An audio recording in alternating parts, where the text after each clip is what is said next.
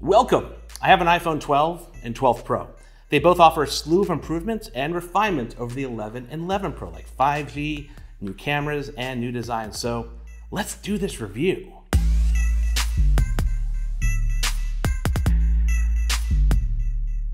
Every few years, there's a new generation of iPhone. Obviously, there was the original one back in 2007, the iPhone 4 in 2010, the iPhone 6 in 2014, the iPhone 10 in 2017, and now, in 2020, the iPhone 12.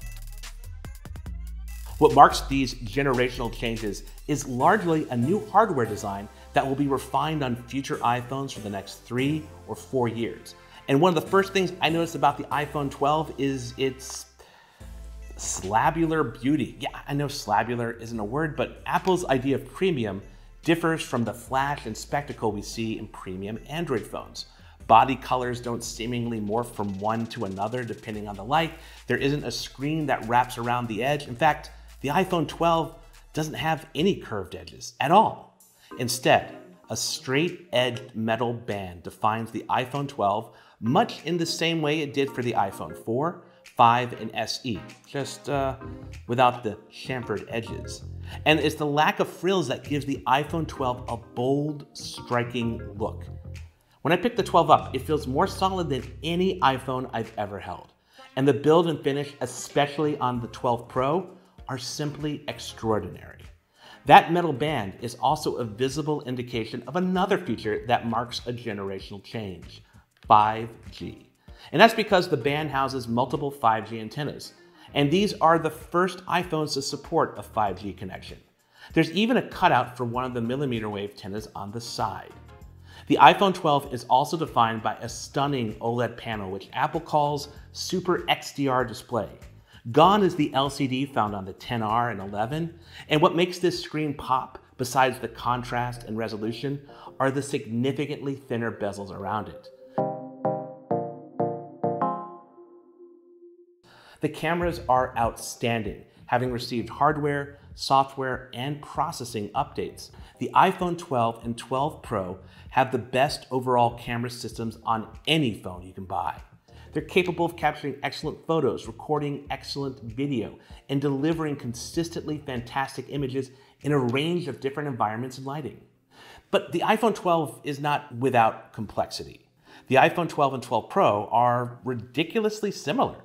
They both have the same size. They both have the same design, the same display, the same A14 Bionic chip, the same 5G support, the same selfie, wide, and ultra-wide cameras. Heck, they both come in blue. Okay, the 12 Pro is technically Pacific blue, but the reason to upgrade from the 12 to the 12 Pro is not as clear as the black and white boxes the phones come in might indicate. The 12's higher price tag doesn't distinguish it as a value buy as much as the 11 did last year. Now, during my time with both phones, I found myself picking up the 12 Pro more. Not because it had a telephoto camera or LiDAR, which allows it to take night mode portraits. I picked it up more because of the matte textured back, the shiny stainless steel band around the sides, the fact that the phone, despite weighing nearly an ounce more than the 12, aka 25 grams, that the phone feels solid and premium. And I think that the Pro name should actually be called Premium, the iPhone 12 Premium, because it reflects more closely what the 12 Pro truly is. Now, there are many people who would just get the iPhone 12 because it doesn't cost $1,000, and it's a great phone, which it is. And there are many people who will get the iPhone 12 Pro because it is more premium, which it is. But there are some of you who might be trying to pick between the two phones, and that's when we need to talk about dollars and storage. The iPhone 12 cost $829. That's $130 more than last year's iPhone 11. Now, if you activate the 12 on a carrier when you buy it, then you save $30, and it costs $799. But that's still $100 more than the 11, which you could make an argument that the 12 is worth that price increase, and I guess it kind of is, but when you compare the 12 to the 12 Pro, you need to consider that the 12 comes with 64 gigabytes of storage, while the 12 Pro comes with 128. And an iPhone 12 with 128 gigabytes of storage cost $879. unless you activate it and get the $30 discount thing. But get this, the iPhone 12 Pro starts at $999, whether or not you activate it on a carrier. So really, there's a $120 difference between the 12 and the 12 Pro with the same amount of storage. And when you consider that, it makes much more sense that both of these phones are so similar because there's not that huge of a difference in price, features, or value like there was between last year's iPhone 11 and 11 Pro. Look, I'm done talking about dollars and storage, so let's talk about 5G. It's brilliant that both the iPhone 12 and 12 Pro support sub-6 and millimeter wave 5G here in the US. One phone doesn't have better support for 5G than the other. They are the same. Now, I tested both of these phones while in Greenville, South Carolina, on both T-Mobile's 5G network and Verizon's nationwide 5G, the non-millimeter wave version. Now, that said, I was impressed by the coverage both networks had, but not always with the consistency of speeds. I got between 10.4 and 14.9 megabits per second downloads on T-Mobile and 97.9 and 104 megabits download speeds on Verizon. But that's where I am right now. I was recently in Chicago testing Android phones there, and I got 110 megabit per second download speeds on T-Mobile. So your mileage with 5G is definitely going to vary. During Apple's event, they mentioned that the iPhone 12 family supports the most 5G bands on any phone, which bodes well if you hold on to your iPhones 3, 4, or 5 years. But there isn't that killer app or that amazing service yet that really shows off how 5G is pushing things forward.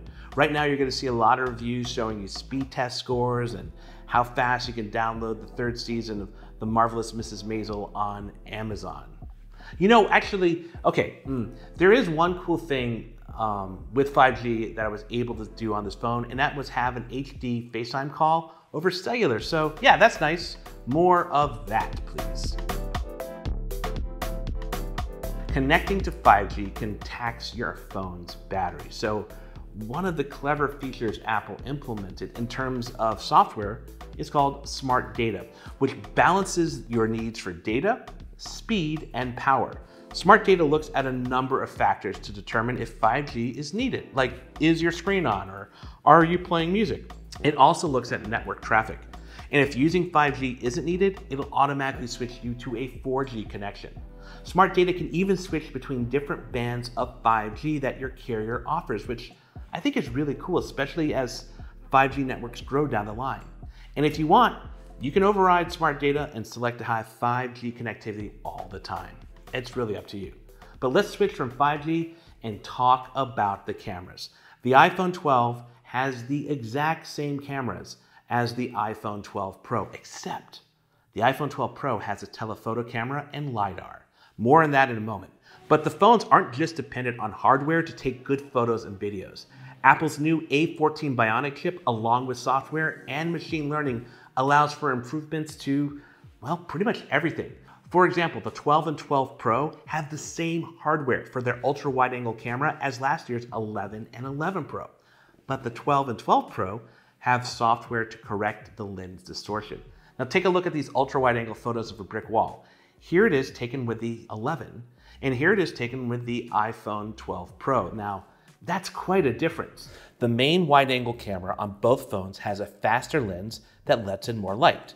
The new lens, combined with Smart HDR3, yields truly amazing photos with accurate colors and solid dynamic range. Night mode is now on the ultra-wide-angle and selfie camera. I'm shocked at how good some night mode photos came out, even selfie portraits that I took. The aforementioned telephoto camera on the 12 Pro is a huge step up in zoom compared to the 12. But there are a number of phones that offer much longer zooms with better results. In terms of video, especially on the iPhone 12 Pro, the focus is fantastic and was able to track me even when I was shooting at night. And that's because of the LiDAR sensor. In fact, some of the clips in this review video were shot on the iPhone 12 Pro.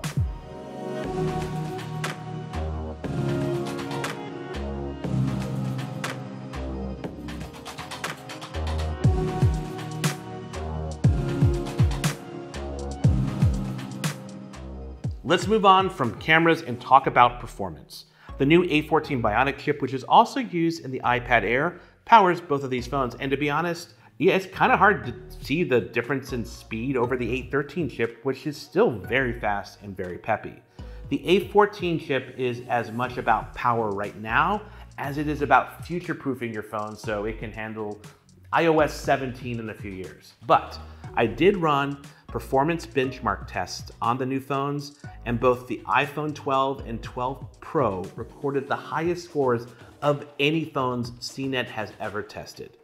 Playing games was fast and fun, AR apps were lively and never stuttered. In terms of battery life, I got through a day, and the next morning for the most part, though I want more time to really take a look at battery life, especially when I'm not spending every second testing, photographing, and reviewing these phones. Now, I was able to run a single battery test with a looped video playing at 50% brightness in airplane mode, and the iPhone 12 Pro lasted 15 hours and 56 minutes, while the 12 lasted 17 hours and 14 minutes. Now, obviously we have to run more tests on the 12 and 12 Pro, so check back to my review article on CNET for updates, but so far, pretty good.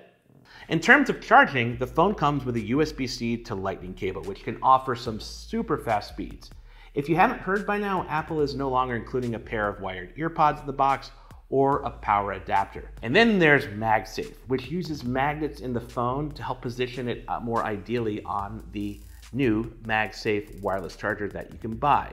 The idea is it will charge your phone more efficiently. Also, I tried out some MagSafe cases, which work really well and allow for wireless charging through the case without the loss of power. But these magnets also allow for this detachable wallet with or without a case, which I never thought I was a wallet guy, but this won me over. I'm excited by the idea of MagSafe. I'm excited to see what Apple and third-party companies use it for.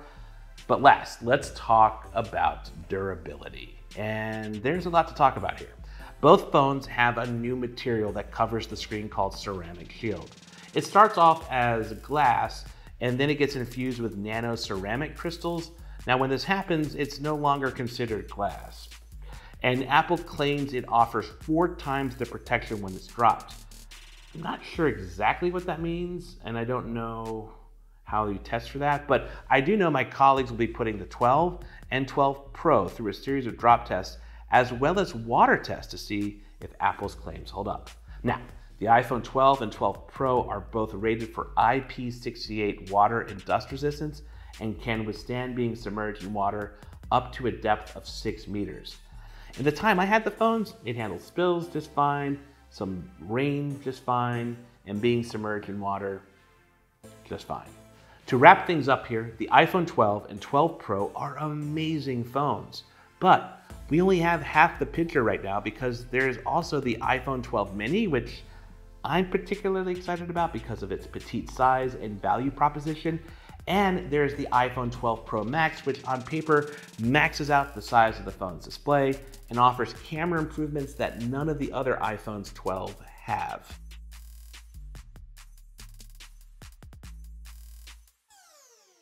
So that's all I got, but I want to hear from you. What do you think of the iPhone 12 and 12 Pro? Is there one you'd pick over the other? Is there one you're planning on buying? And if so, how would you choose between these two? Throw your thoughts in the comments.